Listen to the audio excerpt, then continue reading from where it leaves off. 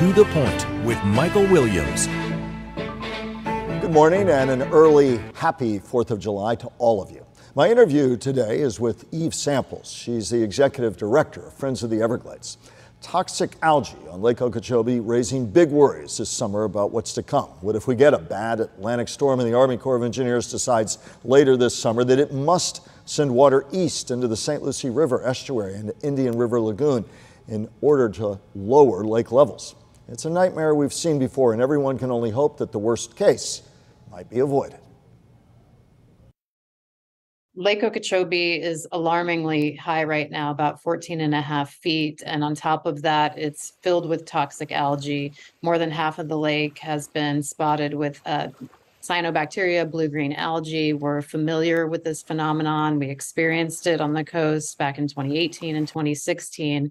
And the concern now is that as the rainy season progresses and the lake rises, that the Army Corps of Engineers will discharge that toxic algae-laden water east and west at damaging volumes.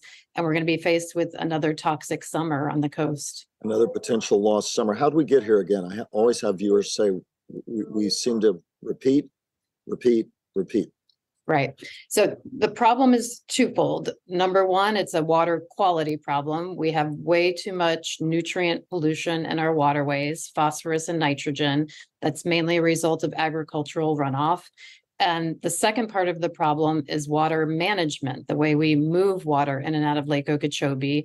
There's still a huge blockade south of the lake. Not enough clean water can flow south of the lake because of the sugarcane industry occupying about 400,000 acres there. And we still need more land to clean lake water and send it south to the Everglades, which needs that water. Reservoir project expected to be completed south of the big lake in the late 2020s, early 2030s, could be a big help, but that's still years off. What in the meantime? Right. So the EAA reservoir will have 37-foot high embankment walls. It's a $4 billion project. There are a lot of questions about whether that project will be able to meet water quality standards because the Everglades needs clean water when water flows south. But to your question, Michael, in the meantime, what do we do? So number one, the water management part of the equation does have some options. The Army Corps of Engineers is about to implement a new Lake Okeechobee operating plan. It'll be implemented later this year. Unfortunately, there's been about a 6-month delay, and that will allow for some more flexibility when there is toxic algae in the lake.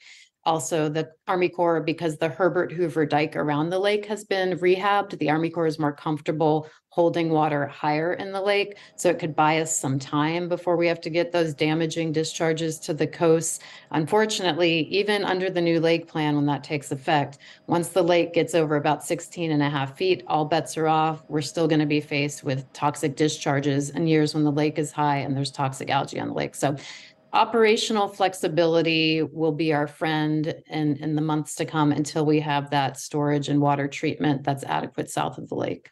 But again, that's some years away. We also have a water cleansing project in the C44 reservoir project, but that's not up and running fully either. So it's projects that have been promised, often delayed. There's technical issues. And a lot of people who live and work along the Treasure Coast just feel the alacrity, the focused, consistent concern to finally get answers that stick just is not there. What do you say to those frustrations? I feel those frustrations. It's been 10 years since the lost summer of 2013 when the community rose up in the Stewart area. Lake Worth area also has experienced toxic algae.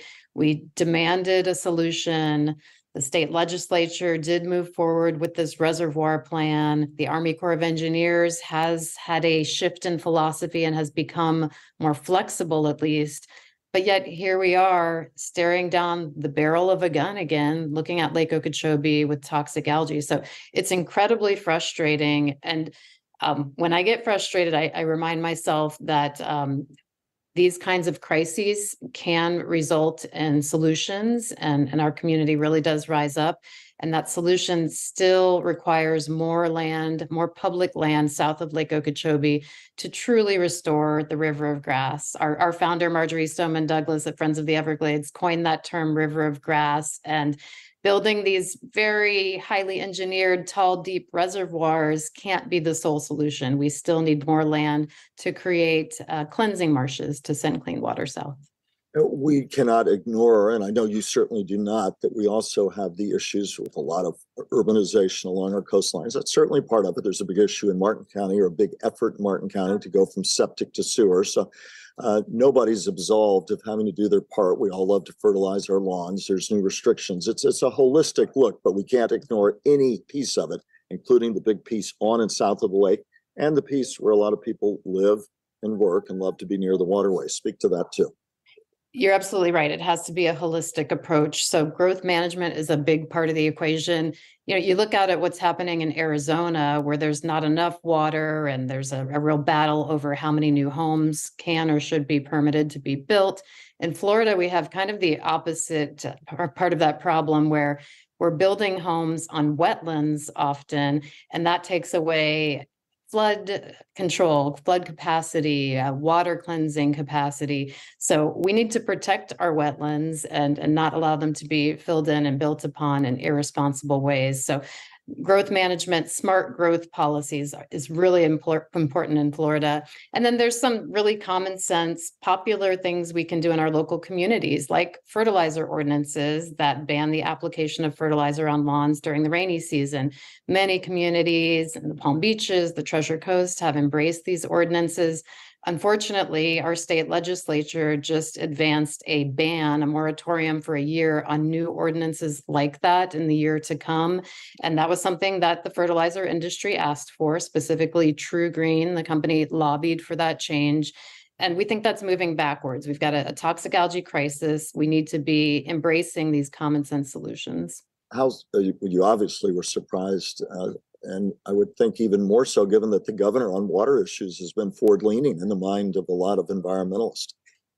Yeah, so there's big money in the state budget attached to Everglades and water-related projects, and we see a real disconnect between these big funding allocations, big budget allocations, and what we're seeing in terms of policy measures out of Tallahassee. So until we bridge that divide, we're not going to have meaningful progress. We're going to continue to see lost summers. We need both the funding and the common sense pollution control policy measures.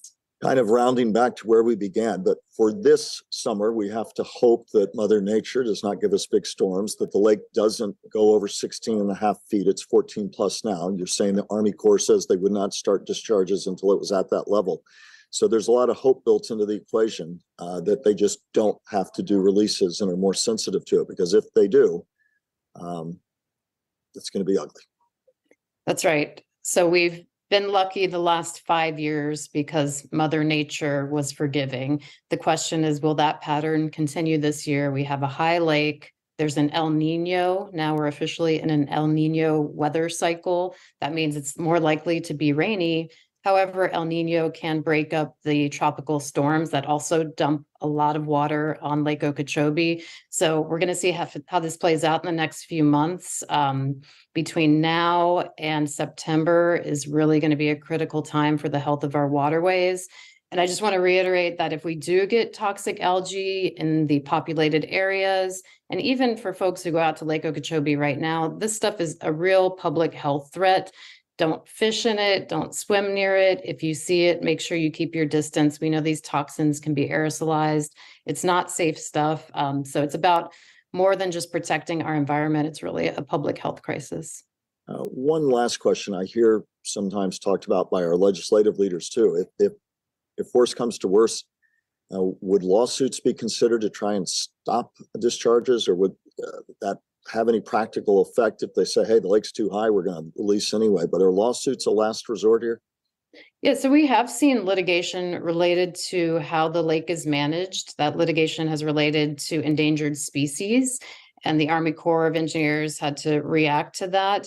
I do think that some of the most meaningful progress we've made in the environmental realm in Florida and really in the country has come through the courts. Friends of the Everglades has been engaged in Clean Water Act litigation over the years. So We would like to think that we could avoid that kind of long, drawn-out process. But in the end, when we're looking at lost summers, decade after decade, sometimes the courts are the only remedy. Finally, we could talk on this topic. It's so broad, so deep, so challenging, but what are any final points like that I haven't touched on? I think there's a real growth in awareness among Floridians about the importance of clean water to our health, to our local economies, to our ecosystems. And that's the vision of Florida that we're really fighting for. We do still have hope that we can enjoy the green spaces that make up what was once the greater Everglades ecosystem, that we can protect our clean water for future generations. I have a 14-year-old son, and I have to believe that there will be a better day for him, and that we can win this fight. So have to stay optimistic. Up next, the Roundtable with Brian Crowley.